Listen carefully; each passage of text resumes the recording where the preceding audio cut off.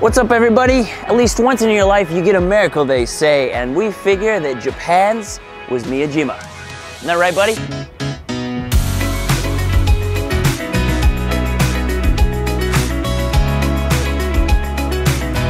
And here we are on our way to Miyajima. They've got 2 boats over here that run about every 10 minutes. Really easy access. They're 2 different companies. I'm not really sure why they're competing so hard against each other here. The Miyajima station here was redone around 2020. They've got all kinds of new restaurants, a brand new modern look, and now we're gonna check out some of the things on the other side.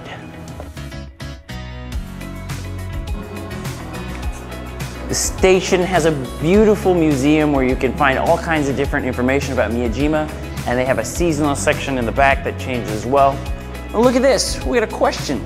How tall is the tori gate? Maybe 25 meters? Oh, 16, I went too high.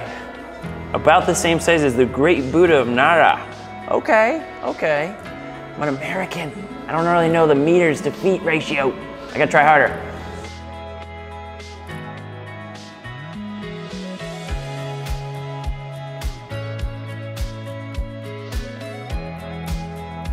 No Japanese train station is complete without a souvenir shop. Look at all this stuff.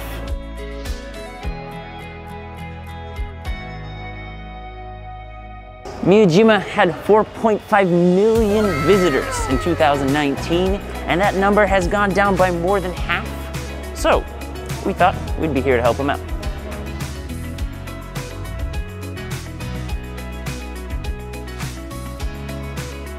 The ever-elusive vending machine. Didn't expect to find that on the boat.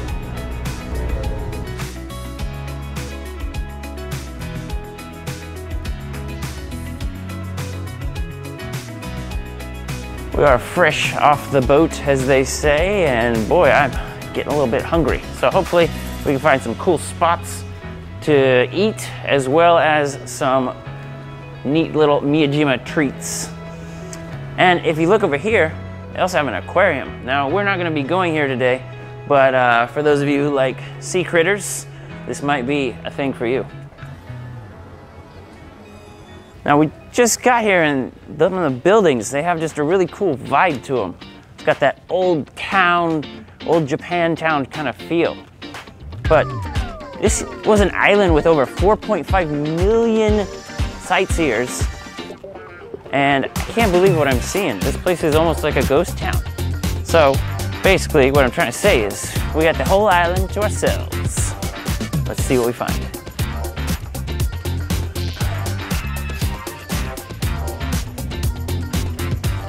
The deer in Miyajima, unlike the forest of many places overseas, they let you get this close to them. Isn't this incredible? But I don't think if I rode him, he would be very happy, but basically, they're used to people. Shika-chan Mikan Mixのソフトを1つ。いや、あ、ごめんなさい、変えてもいいですか？あ、大丈夫です。チョコ。I got some deer poop ice cream that we just found. I couldn't resist, I had to get the chocolate. Right, it was 1,230 yen for this poop ice cream. It better be super tasty. Poolicious. It better be poolicious, that's right. Not horses, the deer.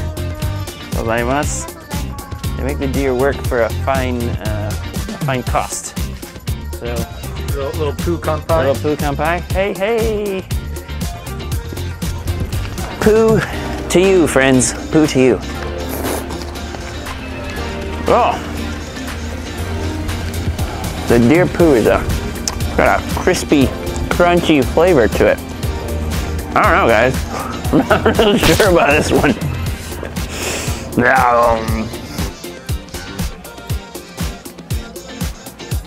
And now we're in the Miyajima Shotengai, which a Shotengai in Japan is basically just a shopping street A lot of times they have these covered rooftops, and we've got all kinds of interesting shops here in the Miyajima area. Some of the local popular souvenirs. If you're looking for a rice scooper, I know a guy.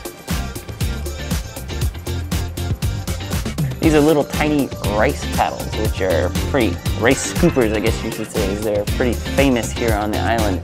They sell them as little keychains. You can even customize and get your own name written in Japanese on them. Miyajima is famous for anago meshi. Anago, which is a variation of eel, is something that might not be common in your country, but we are able to try it here on Miyajima, and they say it's delicious. Can't wait to eat it. And we're about to enjoy some anago meshi, or eel rice, as they call it. I found a friend. I'm not sure if he wanted to eat with me today, but I wasn't planning to share. Hey buddy, no, this is for me. My eel. Ooh. I didn't think he was gonna get this personal. Pro tip, don't eat by the deer. It's not a good idea. The guy was not gonna leave me alone. So we had to walk over here to a different section. All right. Itadakimasu.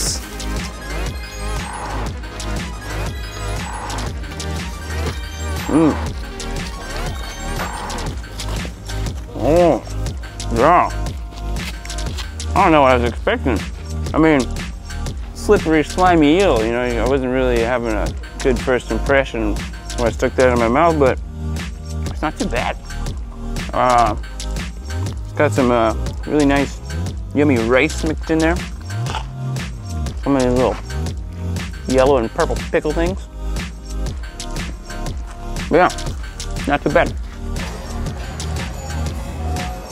The oyster life cycle very much dictates how they are taken care of on the farm, or so to speak, the water below where they are grown. It takes 18 to 24 months before they can reach their full growth and they can be eaten and put into our bellies. You want a belly like Buddha? You gotta eat the karage. And just in case you're interested, Miyajima's got this place with parody t-shirts. You can see the death of junk food. I'm not sure if that's Colonel Sanders. And then the same Ronald McDonald down here is puking the same colors that Skittles look like. Taste the rainbow. Momiji. Momiji manju. Momiji manju is a specialty treat here in Miyajima. Momiji means in English, the maple leaf. So you have these little sweets filled with different gooey goodies inside in the shape of a maple leaf. This is a specialty shop that has the fried momiji, and we're gonna check it out. Oh, hi. Hi. Ooh, this is pretty cool. Got this old Japanese diner feel to it with rice scoops. And you thought this was a cigarette vending machine. They sell Momiji Manju magnets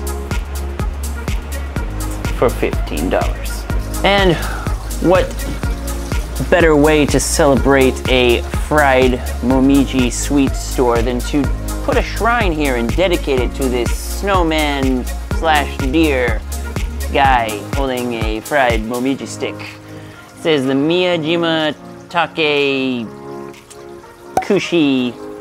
This is a kushi here, that little skewer.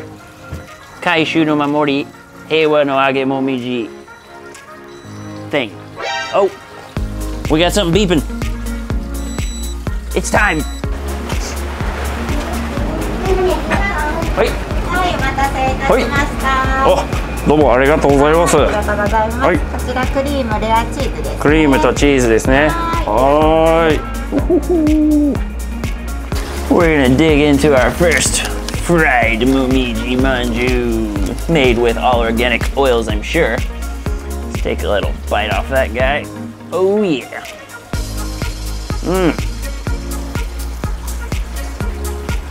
That fried cheesy goodness. They got 4 flavors that you can try: the cheese, the lemon, the chocolate, and the cream.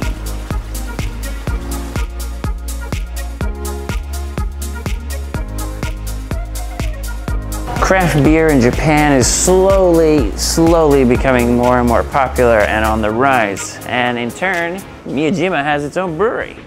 They make their own local beer here, and it's becoming quite popular, they're realizing, with many of the people coming to visit the island. So our cameraman, he's quite thirsty. Let's get something in his belly. Oh, じゃあ、Hiroshima Red Ferry. If you buy 3, you get 200 yen off. I couldn't say no. I better wisen up with this bison. No. What am I doing? We got 3 draft beers to taste test today. We've got the lager, the Hiroshima Red Ale, and the Weizen. Or if I read it off the paper, it just says Weizen to me. So, time to Weizen up and have a nice sip. Oh yeah, it tastes like Miyajima. Oh, can't forget about the cameraman. Kanpai!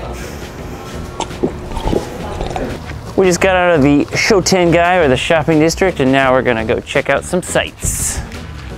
Got our 2 giant lion-sized guardians and a massive stone tori gate here that we're gonna pass through. This kind of looks like the one out there, the big Miyajima one, but this is a stone replica. So you got all these little stone, little light towers here with some Japanese writing on them, and the beautiful view of Hatsukaichi.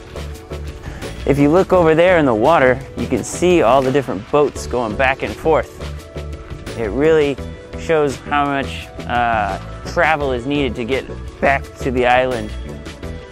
There's not too many people swimming across. I'd say that's a good couple kilometers. And here we are at the Miyajima Tori Gate, which is currently under construction. It should look like this.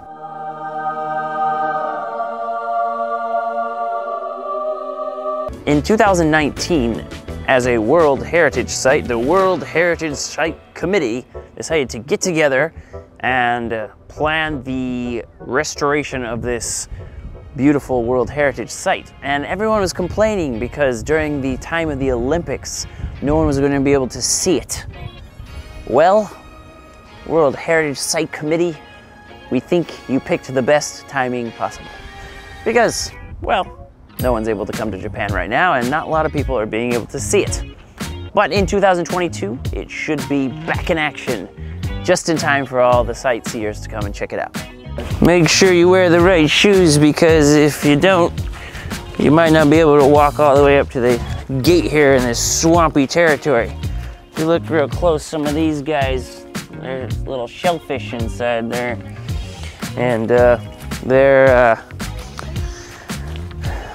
lots of them.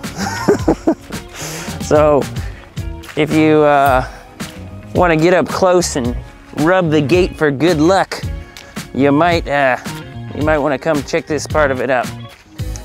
The tide here in Miyajima, it changes. So here during the daytime, right now, you're able to walk right up to it. But maybe later, when the tide's much higher, just in a few hours, all of a sudden, you can't get anywhere near it. That's why they call this shrine right behind us Itsukushima Shrine, the floating shrine. This shrine here is where they have many weddings, and you can have your wedding overlooking the beautiful gate behind.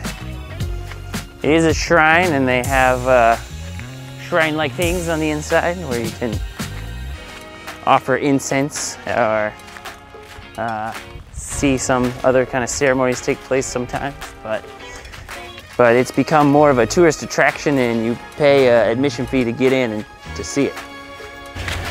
So behind me you can see traditional Japanese clothing worn by people at weddings. The girl with the white and the guy with the black hakama, and they're being taken around by this man-powered car, and it's quite the experience for them on their wedding day, I'm sure. We've got Itsukushima Shrine behind us, and you can see now why it's called the floating shrine, because here the tide is low and you can just walk right up to it. When the tide is high, that water comes up right up to the dock area there, and it looks like it's floating. Let's go ahead and take a look through the inside. Ready, go! Whoa! That was a great quick look. All right, we had a great time in Miyajima with you guys. Got our bellies full and ate some nice surprising treats.